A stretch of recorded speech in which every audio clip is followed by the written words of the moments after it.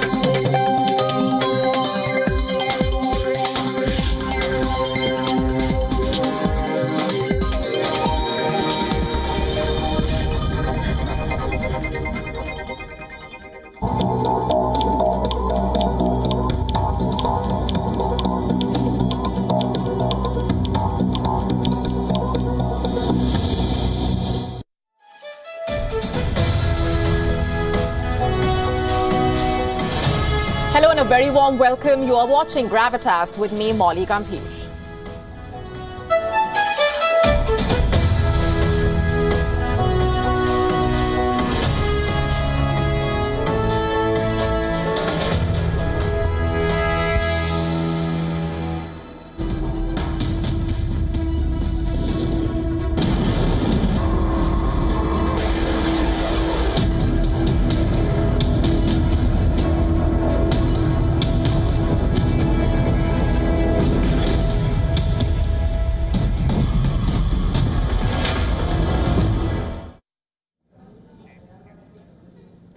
It is the 17th of April 2024. Israel and Iran appear to be a step closer to war.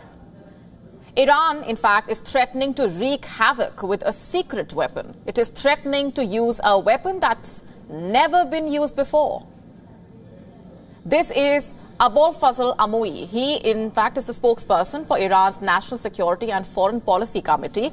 Amoui recently said, and I'm quoting now, "We will confront any Israeli aggression and respond to it. We are ready to use weapons that we have not used before."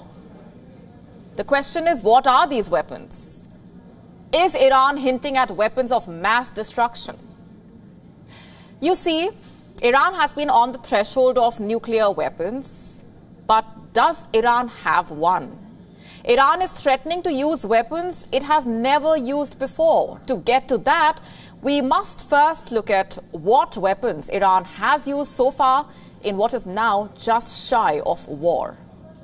On Sunday, Iran attacked Israel with over 120 ballistic missiles, 170 drones, 30 cruise missiles. And we are now learning that this operation was called Truthful Promise. Iran's state news agency IRNA has shared details of the weapons that Iran had used for the operation. The first kind being the Emad missiles. These are medium-range missiles. They have a range of up to 1,700 kilometers. They can carry warheads of up to 750 kgs. IRNA claiming that these missiles were launched from Iran's underground missile silos. On Sunday, Iran also used Khyber-Shikhan ballistic missiles. These missiles have a range of up to 1,800 kilometers. Interestingly, both of these missiles featured in the IRNA infographic that was published in the run-up to the weekend attack. The infographic had also featured the Paveh cruise missiles, and turns out Iran used them as well.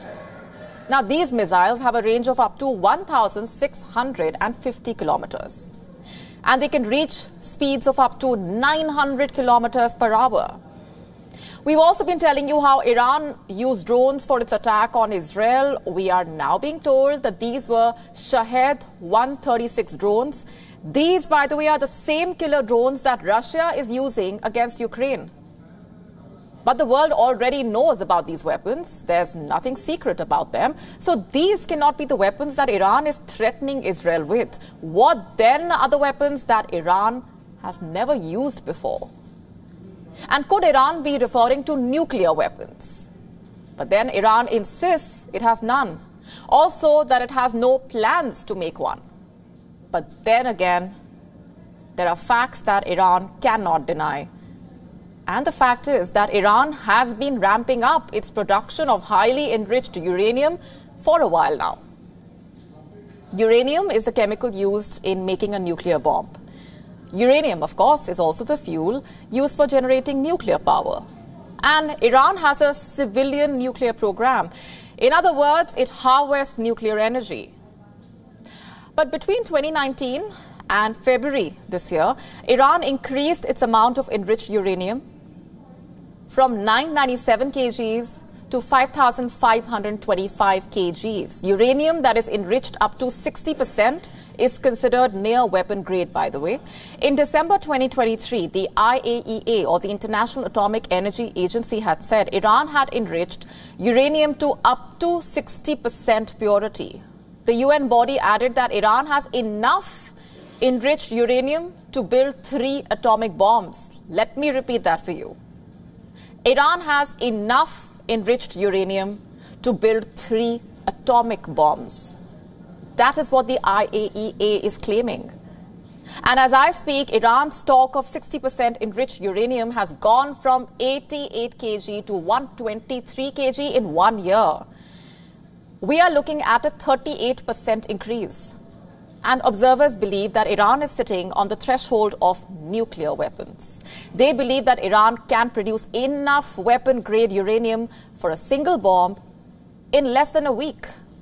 Iran can also produce enough uranium for 5 to 6 bombs in less than a month. What about the bomb itself? Less than 6 months is the timeline experts believe that Iran needs to make a nuclear bomb. But you know what? There is no way of knowing when that timeline starts. No one is ever building a nuclear bomb publicly, least of all Iran, which was once tightly bound by a nuclear accord, remember. The infamous JCPOA, the Joint Comprehensive Plan of Action. Iran, remember, entered into this agreement with the 5 permanent members of the UN Security Council and Germany. Under it, Iran was allowed to enrich uranium for its energy use, but there were restrictions placed on the use of its nuclear facilities. And in return, Iran was given a relief from international sanctions. 6 years ago, then US President Donald Trump pulled America out of the deal. And today, JCPOA is all but dead.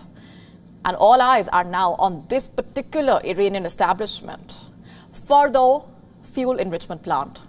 It is one of Iran's 3 nuclear enrichment plants, one of the others being Natanz in Iran's central Isfahan province. Fordo is heavily protected. It's a heavily protected facility on the edge of Iran's Great Salt Desert. It was reportedly designed as a secret factory. And nuclear inspectors believe activities here hint at worrying possibilities. Western observers, in fact, say Iran has all it needs to build a bomb. But then again, you must take all of this with a pinch of salt. They are Western observers, like I said. You see, Iran's nuclear program dates back to the 1980s. And while Iran on paper does not have a nuclear weapon yet, it has, without doubt, often used its nuclear program as a leverage against the West. Now, could Iran be doing the same now as it tries to deter Israel from an attack? Or does it really have a secret weapon that it is not afraid to use against Israel? In the past, Israel has pledged to prevent Iran from making a bomb. Israel's spy agency has also allegedly assassinated Iran's nuclear scientists. So could these rising tensions between the 2 countries be a turning point for Iran's nuclear program? Could it throw West Asia into a nuclear arms race? Or could it start a chain reaction far more lethal and dangerous? On Sunday, Iran stopped inspectors from entering its many nuclear facilities. Tehran cited security concerns. And as I speak, Iran has temporarily closed its nuclear facilities. What's going on inside these facilities, though? That is anybody's guess. Is the secret weapon Iran's war rhetoric, or is Tehran really in possession of an ultimate deterrent? Again, your guess is as good as mine.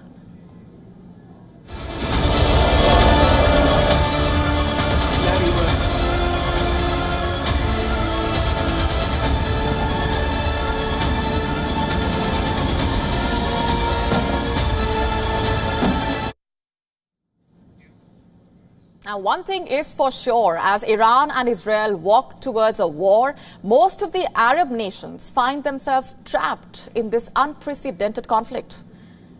This is the neighborhood we are talking about.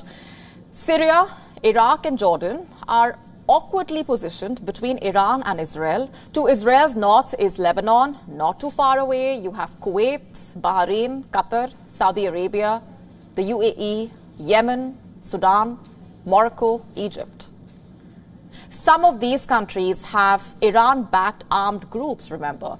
I am talking about Iraq, Syria, Yemen, Lebanon. They have groups that are part of Iran's so-called axis of resistance. And then you have countries that have signed accords normalizing bilateral ties with Israel, which is a Jewish country and also the only country in the Arab world where Muslims are a minority. In 1979, Egypt established diplomatic ties with Israel. Jordan followed suit. This was in the year 1994. The US also brokered deals between the UAE and Israel, also Bahrain and Israel, Sudan and Israel. Will these countries be forced to take sides in the Israel-Iran war is the question. Will they be forced to fight Iran? Will they find themselves trapped in this war? These questions have spooked the Arab world.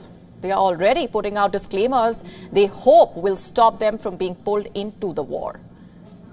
Jordan's King Abdullah II has said that his country must not become, quote-unquote, the theater of a regional war. Speaking at the governorate of Mafraq, the Jordanian king said his country is committed to upholding its security and sovereignty above everything else.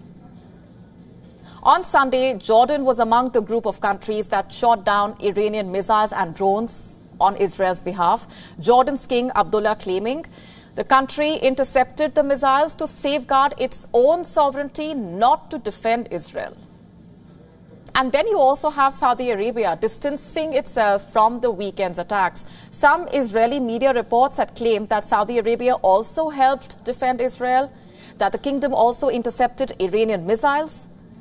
But now, sources higher up in the kingdom have spoken to Arab media. They say that Saudi Arabia did not shoot down Iranian drones and missiles. And then you have Iraq, that finds itself on the other side of the table. Iran-backed Islamic resistance operates out of Iraq. And following Sunday's attacks, there was speculation that some of the projectiles could have been fired from Iraq, given its proximity to Israel. But now you have the Iraq Prime Minister Mohammad Shia al-Sudani clarifying that his country has not received any reports or indications that missiles or drones were launched from Iraqi land. Al-Sudani said, and I'm quoting now, "Our position is clear and we will not allow Iraq to be thrown into the arena of conflict." So do you see the similarity in the Iraqi and Jordanian statements? It's a shared inclination. These Arab countries do not want to get pulled into a wider war. But then, do they even have a choice? Or are these countries handcuffed by America? I told you about pro-Iran militia in Iraq, but did you know that Iraq also has multiple American bases? There are some 2,500 American troops in Iraq. And we all know the side America is picking in the Israel-Iran war. US President Joe Biden has vowed ironclad support for Israel, meaning come what may, the US will be defending Israel. What about Iraq? Will it be forced to follow suit? Will it find itself in handcuffs and without a choice? America handcuffs countries with military bases, you see. Guess which other Arab countries have American bases? Jordan. King Abdullah II wants to stay out of the war, but then will Washington give him that choice when the time comes? And when sirens go off at American bases in Jordan? What about Qatar? America's largest base in West Asia is in Qatar. It is known as the Al Udeid Air Base. It was built in the year 1996. Bahrain also has a U.S. naval base. NSA Bahrain, or Naval Support Activity Bahrain. It's the headquarters of the U.S. Naval Forces Central Command, also the U.S. Fifth Fleet. So will Bahrain be able to keep itself out of the war as American troops in Bahrain get pulled in the defense of Israel? The U.S. also has bases in Kuwait. There is Camp Arifjan. U.S. troops are reportedly also stationed at the Ali Al Salem Air Base.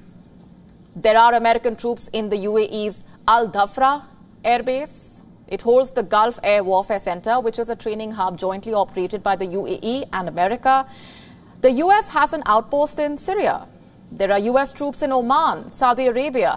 Before the war started, there were some 40,000 U.S. military personnel in West Asia. That number has gone up since the October 7 Hamas attack.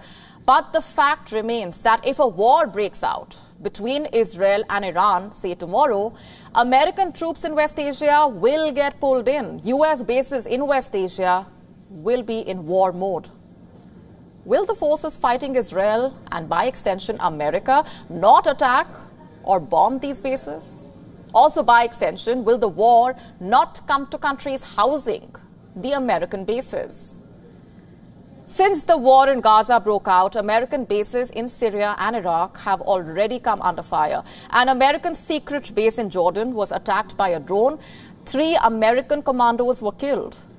I am referring to Tower 22, a base not many people had heard about before the drone attack.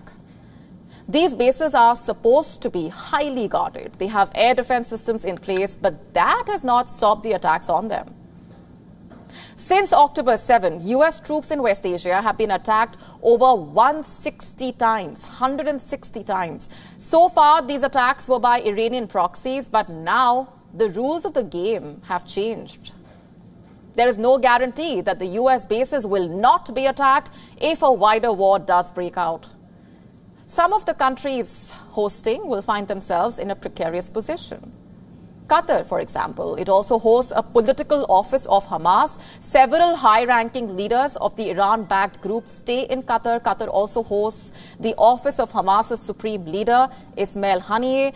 Iraq also is an ally of both Iran and Israel's ally, the U.S. Syria has Iran-backed groups and U.S. troops. Same with Lebanon. So then what happens when a war breaks out between Israel and Iran? Will these Arab countries really be able to stay out?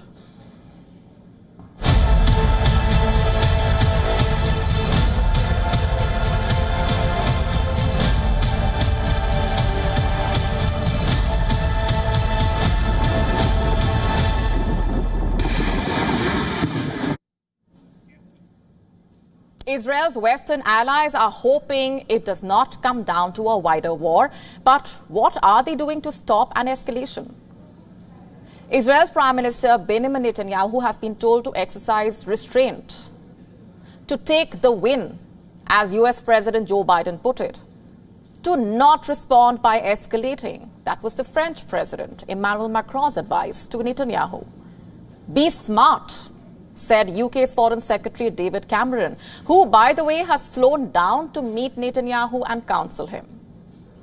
What about Iran?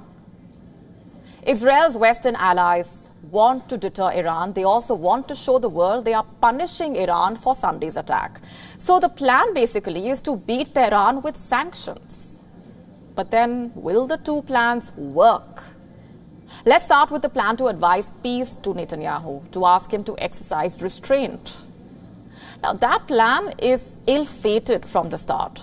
Netanyahu wants political survival, not diplomatic solutions. He wants a wider war, not restraint. Netanyahu made this clear in his meeting with David Cameron in Jerusalem today. Bibi said, and I'm quoting here, "I want to make it clear, we will make our own decisions. In other words, I am not interested in the call for restraint." Perhaps why he was reportedly dodging calls from the British Prime Minister Rishi Sunak. And during today's meeting, Cameron had told Netanyahu to do as little as possible to not escalate. That advice clearly fell on deaf ears. Coming to the plan of sanctioning Iran now, it's 2024 and sanctions simply do not work. And the West should know best. Together, the US, the UK and the EU, along with their allies, have imposed over 16,500 sanctions on Russia. You heard that right, 16,500. That's the number of sanctions that were slapped on Russia for invading Ukraine. But then guess what? The Russian economy is doing just fine. Its gas and oil sales are strong. Sure, Western companies like McDonald's and Coca-Cola left Russia, but now similar burgers and fries are being sold under new brands. McDonald's-like burger, for example, is being sold by a Russian burger company named Vkusno and Tochka, meaning tasty, and that's it. No sanctions, no complications. Europe also sanctioned Russian oil only to buy the same Russian oil from other sources. We've been telling you about this. The West knows sanctions have enough loopholes because it has been abusing them. So then why is it fooling the world with fresh sanctions on Iran? Because that's the plan, the US says. It will impose new sanctions. It will target Iranian missile and drone program, also the Revolutionary Guard and Defense Ministry. We don't have the details of these proposed sanctions, but we do have a question. How exactly does the US expect these sanctions to even work? Take Iran's drone program, for instance. Quick general knowledge question. Which country has recently started using and buying a lot of Iranian drones? Russia. Does the West expect sanctioned Russia to abide by sanctions imposed on Iran? These countries are currently using these drones against US allies in West Asia and Europe. I'm sure you know that the US already has a long list of sanctions on Iran. Between 2018 and 2021, the Trump administration imposed more than 1,500 sanctions on Iran. It also sanctioned Iran's national oil company. Sanctions were also imposed on foreign companies and individuals who did business with Iran. They were all aimed at imposing what Trump liked to call maximum pressure on Iran. But then what was the result? Iran is exporting an average of 1.61 million barrels of crude per day. 1.61 million barrels. Iran's oil exports have reached a 5-year high. China, for that matter, has increased its imports of Iranian oil. Many Chinese companies are paying for Iranian crude in yuan. Tankers carrying Iranian oil know how to navigate sanctions. They are engaging in ship-to-ship transfer of oil. They are falsifying location data or just completely going off the radar to evade sanctions. And here's the thing, even if the US wants, it cannot afford to tighten the grip around Iranian oil. We told you why yesterday. You see, by slapping further sanctions on Iranian oil or by ensuring the implementation of the existing sanctions on Iranian oil, the US risks adding to the rising oil prices. Remember, Biden faces elections in November. He simply cannot afford to anger voters. He also cannot afford to antagonize China, which is the biggest buyer of Iranian oil. The reason why I'm emphasizing on oil with regard to sanctions here is because oil is one of the biggest contributors to the Iranian GDP. So is gas. Meaning, if US and Israel's Western allies really want to punish Iran or deter Iran from a war, they will want to hit oil or threaten Iran's oil sector because that is where it hurts Iranian economy the most. But like I just told you, Israel's Western allies can do little to nothing here. Sanctions are passé. They do not work in these times. Also, in an election year, you cannot afford to risk playing with oil prices. You would rather let down an ally or score another geopolitical self-goal. Let's go straight across now to our correspondents, Jody Cohen and Susan Tehrani are with us on the broadcast. Coming to you first, Jody, bring us up to speed with what you're picking up so far on the ground. That meeting between David Cameron and the Israeli Prime Minister, what was the takeaway really? And what is the impression that you're getting at this point about where things are headed? Hi, Molly. So it's been a tough day, and that's because after Iran's unprecedented attack on Israel, Israel has said that Iran has continued to attack Israel every day via its proxies. Now, today, 18 Israelis were injured by rockets, and Hezbollah has claimed responsibility for that. And on Tuesday, drones were aimed at Israel, and Hezbollah claimed that they took out an Iron Dome battery. And remember, that has been key in fending off rockets from Iranian proxies, Hamas, Hezbollah, and the Houthis. At the same time, several of Israel's allies have been calling on Israel to show restraint, and that's because of concern for a wider war. And as you said, Foreign Secretary David Cameron has been in Israel today, as well as the German Foreign Minister, and have called on Israel to show restraint. Now, Prime Minister Netanyahu told those foreign ministers that he appreciates their support and advice, but that Israel must reserve the right to defend itself. Israeli government spokesperson David Mencer gave a statement today, and he asked what would any country do if just one cruise missile had been fired at their capital, suggesting that they would respond. And I've been speaking to people on the ground here, and the feeling is that while responding may carry a risk, not responding could carry a bigger risk. But of course, as you said, there are different options. There are sanctions. Many people would say those are not effective. There's a potential cyber attack as well as military options. Right. Thanks for that update, Jody. I want to just get in Susan onto the conversation as well. Susan, what really is the West's plan here? America has been urging restraint, calling for Netanyahu to not take that step forward towards a war, but we just outlined why sanctions will not work. So what, apart from urging caution and restraint, is the U.S. really planning to do with each passing hour and day, increasingly taking Iran and Israel possibly towards a war?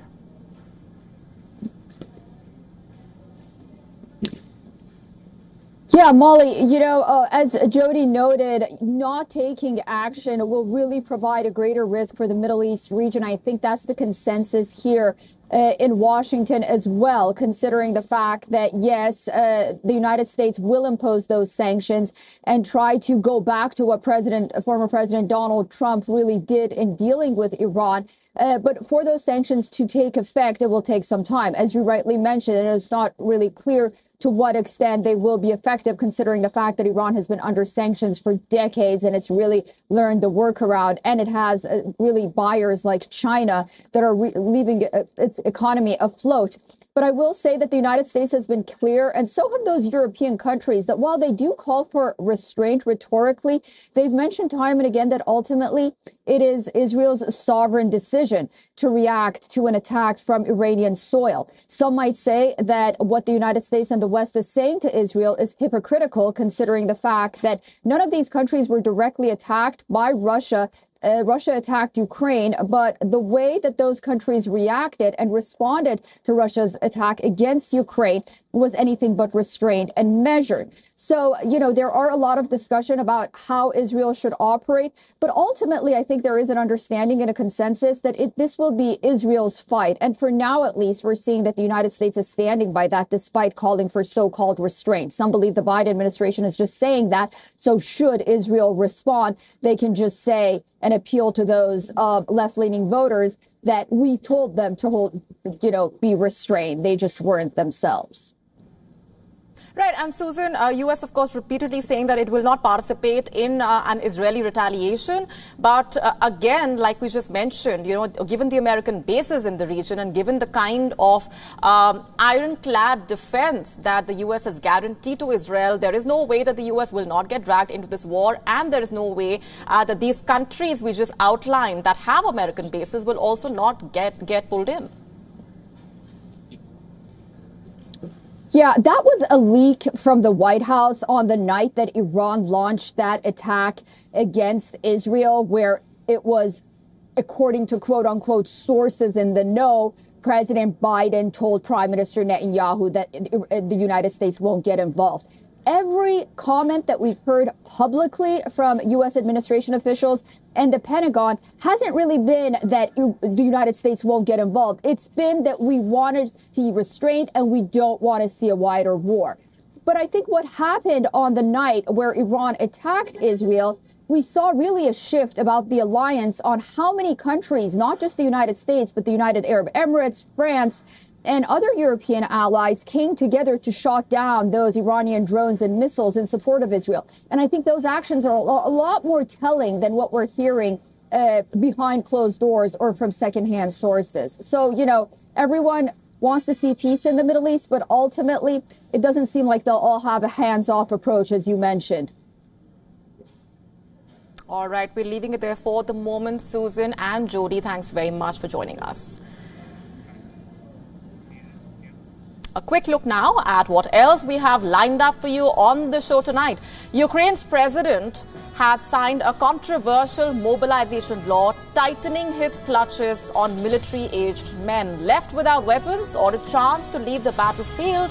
For Ukrainian men on the front line, roll calls have now become death calls. We get you all the details.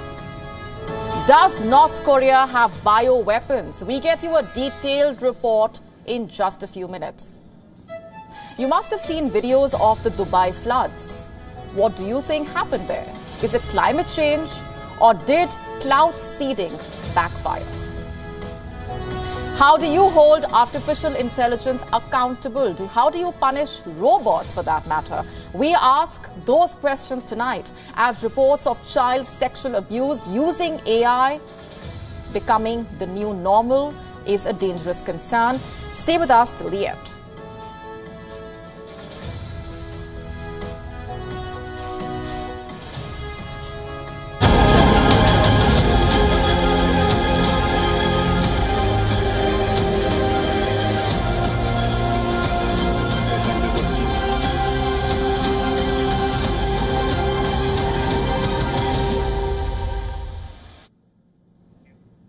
Ukraine is at it again. President Zelensky has signed yet another bill to tighten his clutches on military-aged men.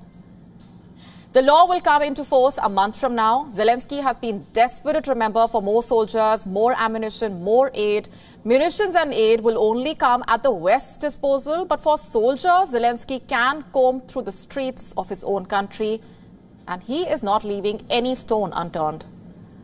What is his new law all about? Let me break it down for you. The new law obliges men to update their draft data. Until now, draft offices had to rely on sometimes incomplete and old data.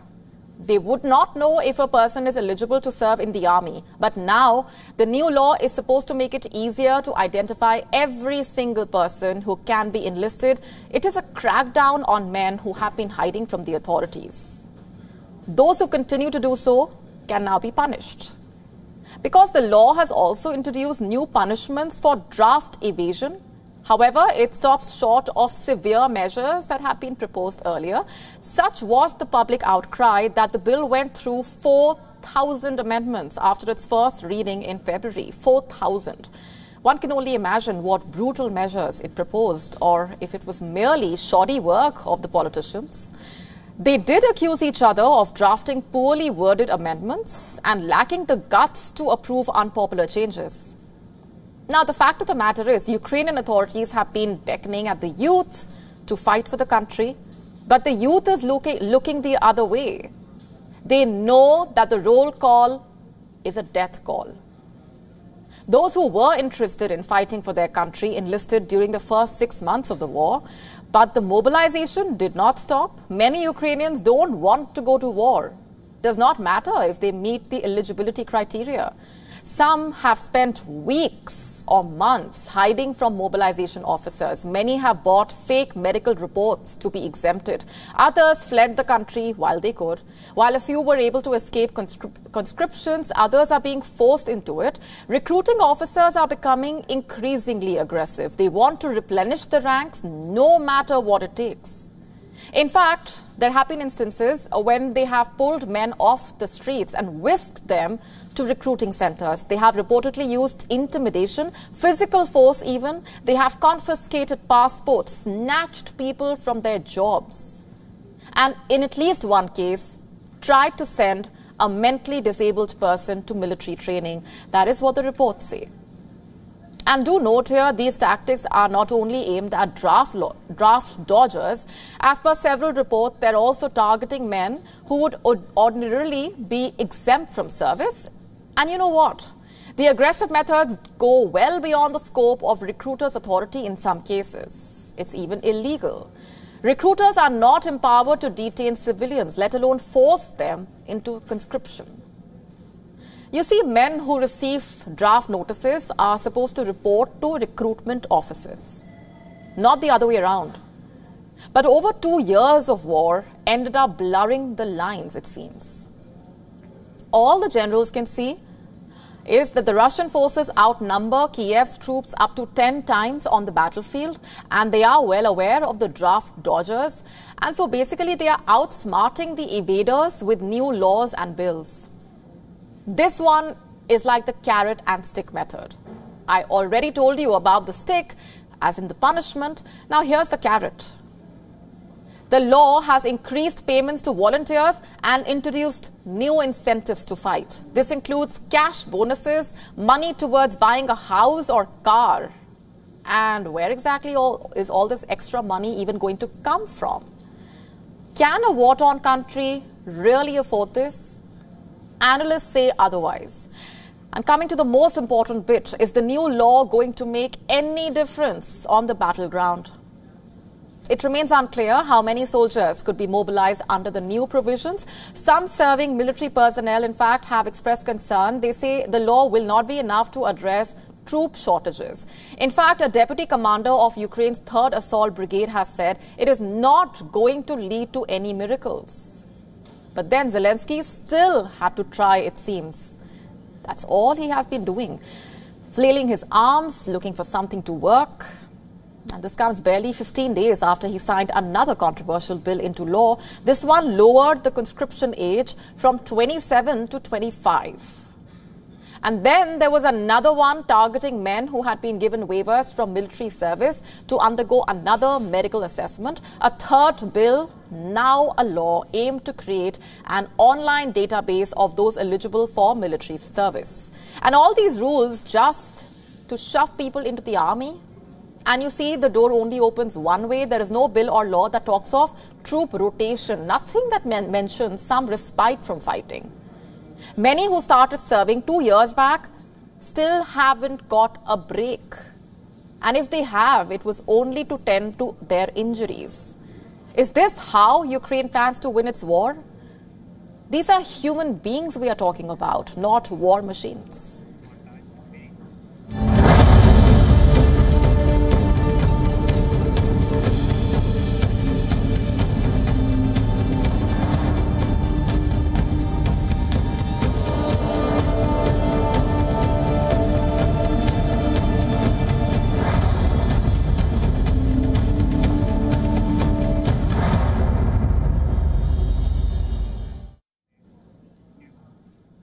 Who says only weapons can pose a security threat? Just look at what happened about 4 years ago. COVID-19 brought the entire world to a standstill. Now, what happens if countries start using viruses and bacteria as dangerous as COVID-19 or even worse to declare wars? And there is a term for it, by the way. It's called biowarfare. There's nothing new about it. But what is new is the fact that North Korea might be harboring such lethal weapons. What if it decides to use it? The revelations have been made in this American report. It monitors adherence to arms control and non-proliferation agreements, but it has found that North Korea has been hiding something. The Hermit Kingdom is allegedly genetically engineering ingredients for biological arms. Why exactly? To produce lethal bacteria, viruses, toxins as part of a germ warfare program. You see, we talk of North Korea and pay all the attention to Kim Jong-un's nuclear program, but then, if the American assessment is to be believed, something much more sinister is going on in the country. The report says North Korea has a dedicated national-level offensive bioweapons program. It has confirmed the existence of weapons designed to spread germs like anthrax and smallpox. This includes germ sprays and poisoned pens. How is the reclusive state even developing all of that? Let me tell you, using advanced gene modification technologies. For those who don't know, CRISPR is short for clustered, regularly interspaced, short palindromic repeats. Now, this technique is used to selectively modify a living organism's DNA. In simple words, you can alter a living being's DNA to only show the traits that you want. You can design its genetics the way you want. So what North Korean experts can do is that they can take a bacteria, introduce highly infectious and lethal traits in it, and then use it as a weapon to infect its enemies. Sounds scary, right? Few years ago, all of it would have seemed impossible. Yes, the communist regime had long ago acquired the pathogens that smallpox and anthrax. It had also reportedly assembled teams of scientists, but it lacked in technical skills and infrastructure.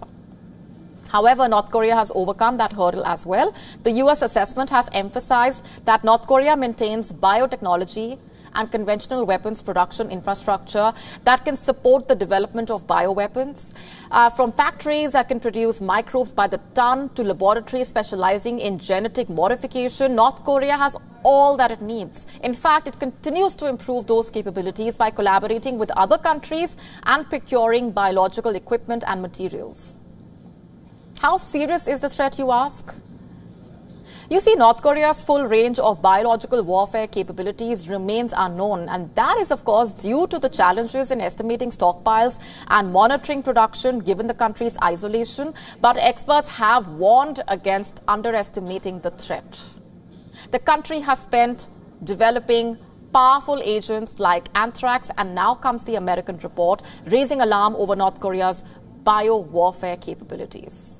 Could the Hermit Kingdom give rise to another deadly epidemic, rather pandemic, like COVID-19? We can only hope that it does not.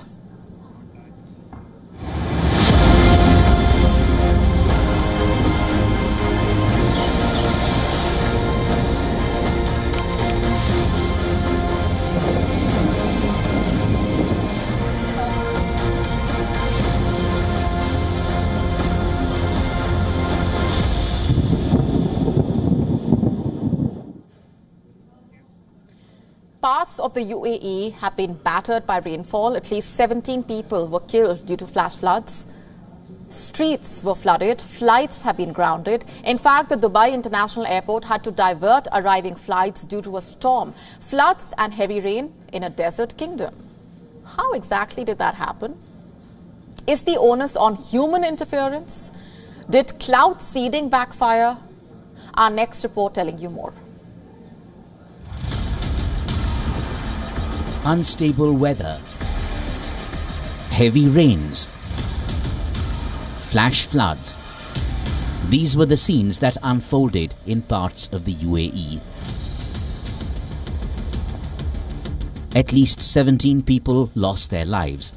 Floods swept through various parts of Oman and Dubai.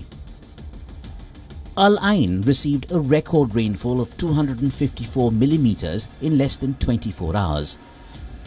Roads were logged with water, traffic was stalled, flights were grounded, planes were seen surrounded by flood water. Eventually, the rain eased out, but the disruptions continue. Stranded passengers are still lined up at the Dubai International Airport, one of the busiest in the world. Some were seen waiting on the floor for over 24 hours.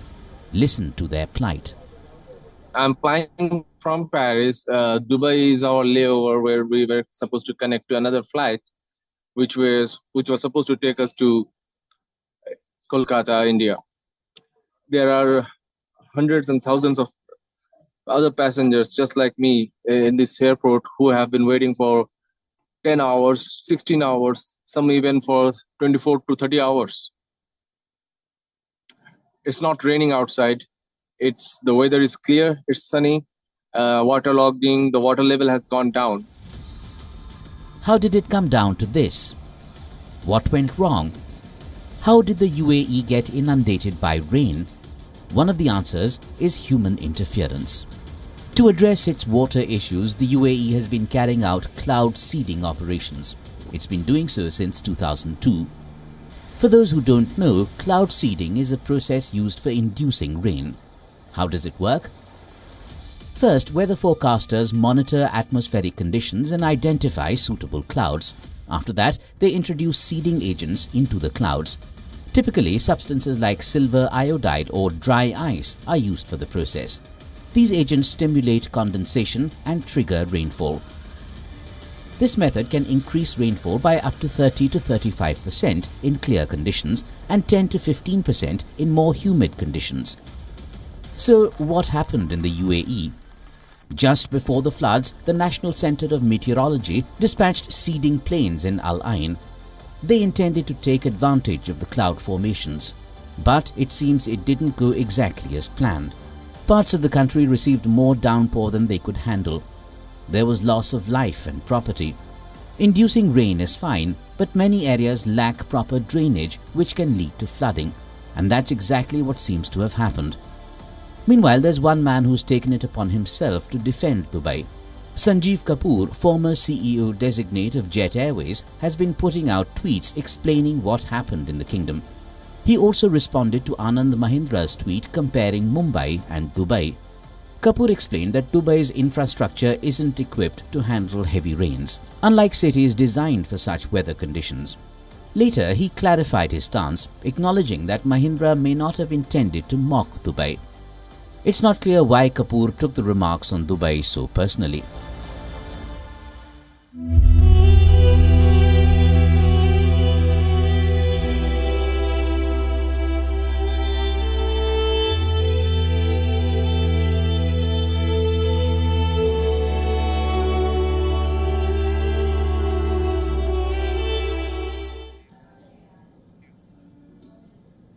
Live and let live. That is how the saying goes, but now we seem to have a new version. Live and let die. Why? Because some people don't want to live. They are in so much pain that they would rather rest in peace forever. And I am not talking about physical suffering here. It's also mental and emotional pain that's getting to them. And that is where things get tricky. You see, in case of incurable and painful terminal illnesses, yes, euthanasia has been a legal option in some parts of the world, but now many are opting for euthanasia over psychological issues. And the saddest part is, some of them are awfully young, merely in their late 20s and early 30s. This Dutch woman is the latest example. Her name is Jolanda Van. This April 25th, she would turn 34, except she doesn't want to. She plans to die that very day. Why, you ask? Because of her mental health. She has an eating disorder, recurrent depression, autism, mild learning difficulties. She was diagnosed with all of this when she was 22. And since then, she has not been able to sustain a job or live a so-called normal life. She has family, a few friends, a boyfriend and a little dog, but still Jolanda describes her life as constant pain. She says she lives with a mask on, hiding how she truly feels. She feels overstimulated, chaotic and lonely, and all the therapies that she has tried have failed to make her feel better. So what's the solution? Jolanda believes the answer is death. And ever since her counselor told her that euthanasia is an option, she has only wished for it. You see, Dutch laws permit euthanasia for psychiatric reasons. Netherlands, in fact, was the first country to legalize euthanasia. Euthanasia solely on mental health grounds has been allowed from the start. Legally, Jolanda checks off all the boxes. She is going to opt for the procedure. She thinks it is death in a dignified way. It is done by a doctor. Her loved ones can be there and nobody would discover her in an appalling state. I know it's as grim as it gets. Why would a seemingly healthy young person throw away their life, maybe you are wondering? Well, here's a reminder to keep aside our judgments here and take it how it is. You see, we don't know their pain. We don't know what they have gone through. We are not in their shoes. In fact, in many cases, those willing to opt for euthanasia have felt at peace and happy after scheduling it. Take the case of Zoraya Terbik. She is another Dutch woman who wants to get euthanized. She is scheduled to undergo the process in May. Zoraya is all of 28 years old. She has been suffering from depression and autism. For 10 long years, she tried all possible solutions to improve her condition, from therapy to medications. Nothing seems to have worked. At last, her psychiatrist told her there's nothing more they could do to treat her pain. So what can Zoraya do now? She has decided to opt out. She even said that if her appeal was rejected, she would do it herself. Over the years, there have been many such cases. In December 2021, a 33-year-old, Esther Beukema, went for euthanasia. She had been wanting to do it since she was diagnosed with anorexia nervosa at the age of 18. For those who don't know, anorexia nervosa is an eating disorder. Esther would often tell her mother that she wanted to be 0 on the scale and did not want to exist.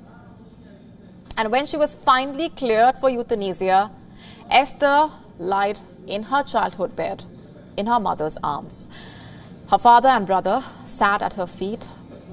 A nurse administered a lethal dose of a drug in Esther's arm, and she was freed from her pain.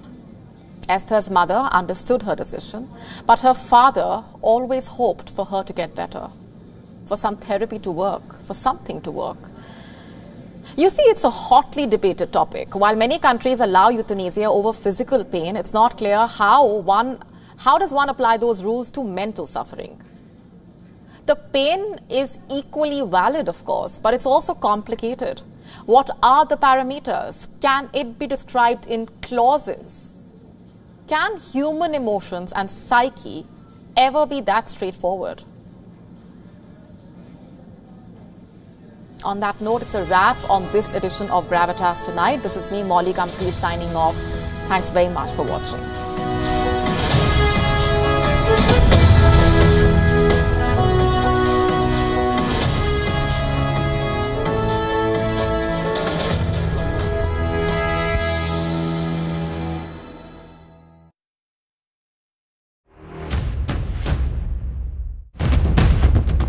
Economic turmoil and global unrest have cast a shadow over President Joe Biden's approval ratings.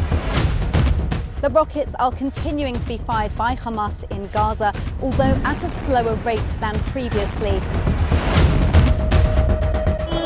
So, right now, we are with the volunteers from the Aleppo municipality. They are still trying to go to the rescue for the people they can find out. India has emerged as a major diplomatic force at the world stage. The rising cost of living in Nigeria continues to impact citizens from all walks of life. The citizens of Gujarat witnessed a mega roadshow here in the city of Ahmedabad. China is South Africa's largest trading partner for 134 years straight. A domestic aircraft carrying 72 people on board crashed in Pokhara city in central Nepal. 165 injuries have been moved, 61 people are confirmed dead, and rescue operations continue around me. After receiving an entire season's rainfall in a span of 48 hours, Chennai city has literally been brought to its knees. For WION, World is One.